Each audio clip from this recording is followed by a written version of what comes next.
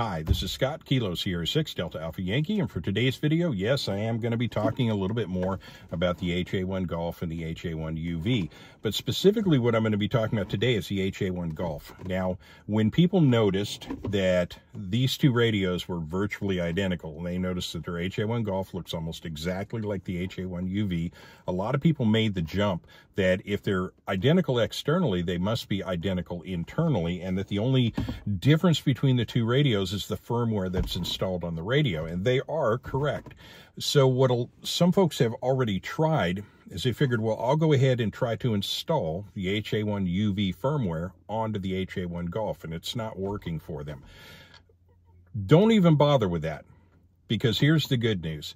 All you need to do to convert your HA1 Golf into an HA1UV is just download the latest HA1 Golf firmware. Once that's done, when the firmware is complete, your radio will still be locked into GMRS and it'll still function as a GMRS radio. The only update you'll see is the splash screen will have changed, and then you'll notice right away when the actual display comes up, and make sure that's up, that now your text is changed. You now have, instead of black font on a blue background, you have white font on a blue background. So that's an improvement already. But you say, I want this thing to be able to do ham radio stuff as well. Well, here's the other good news. Since the firmware has been updated, all you need to do is the exact same unlock sequence as the HA1UV on the HA1 Golf. And that is, you hold down the PTT and the 8 key as you turn the radio on, and when you do that, it will then unlock the radio, and it'll be fully expanded transmit, so it'll do 136 to 174, and I believe it's 400 to 480 megahertz. So you'll have full expanded transmit capability, and your HA1 Golf will now do amateur radio stuff, but you don't have what you had before, where you had to do the unlock sequence every time you turned the radio on. It just stays that way perpetually.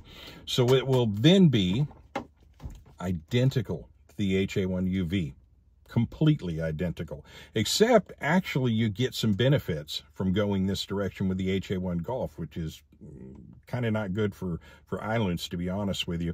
But effectively, the only difference between the radios will be the font on the outer case. Now, what is the improvement? Well, the improvement is, once you do your firmware update on your HA1 Golf, it now does everything an HA1UV will do. The added benefit is you can still use the HA1 Golf programming software with this radio, which you can't with the HA1UV. You have to use the software that they're providing now. And I'll tell you a quick story on that one. I mentioned during the review that I did not like the CPS that they sent me to program the radio. I thought it was something that they used internally, and that they were working on one that had a better user interface for release to the public. Nope. The one that they have out is exactly the same one that they sent me, and it is not good. You can get the job done, but it is counterintuitive in a lot of ways. It's not easy to use. It's clunky. I don't like it. I mean, I don't like it a lot. And the one for the HA1 Golf is vastly superior. I don't know why they didn't bother to just take the HA1 Golf CPS and just convert that over to be able to do the HA1UV. I would hope that they'll hear this at some point and make that correction, because the current software that they have out, like I said, it is not good.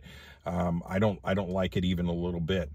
So if I was an HA1 Golf user, I would probably be a little bit happier. And one other thing I'll tell you is my HA1 Golf has higher output wattage than the HA1UV I just got. Now, I don't know if that's something that's carrying over to the new HA1 Golfs that people are buying, but I do know that this one tested at a higher output rating than the one that Retevis had sent me. So if you're a happy owner of an HA1 Golf and you want to be able to do HA1UV stuff, and I know I've said those acronyms are way too many times, you can. So I just wanted to get that out there, because there's a little bit of confusion going on right now. So just to reiterate, install the current HA1 Golf software onto your HA1 Golf, and it will then be an HA1UV. Just remember to do the unlock sequence. I will leave a link in the description to take you to where to find the firmware to update your radio on the Ailunce Retevis site. I believe it's the Ailunce site. And in there, you'll be able to download a zip file. take that zip file, put it on your computer, extract the files, and you're going to find an updater tool in there. Install the updater tool or open the updater tool, and it's a pretty simple process from that point forward. By default, the correct firmware file will already be in the dialog box for that, so the only thing you'll need to do once you've hooked your radio up to the computer is simply press the update button, and when you do, all you have to do at that point is hold down the PTT and the side key 1. So that's the one directly beneath the PTT. So you hold those two down, turn the radio on after you've pressed update. The screen will go black, your LED will be solid, and you can watch on the screen. It'll show the actual sequence of the update. You can follow along with that until it's done. Once it's done, it tells you it's complete. Turn everything off, unplug the radio, test it, and everything should be fine. And you'll find, one other thing I'll point out too, and just again to show you how identical these are. So let's see if I can do this. So like I said, your splash screens now will be the same. Your displays will be the same, and they'll match perfectly. Additionally, the menus will be exact. So like I say, when I say that these things are exactly the same once the firmware update is done, I mean it.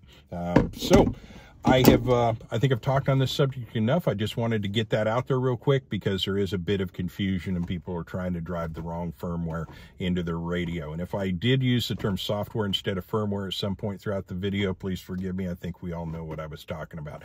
So I will thank you for watching and or listening. This is Scott, Kilo Sierra 6, Delta Alpha Yankee from Visalia, California. Have a wonderful day.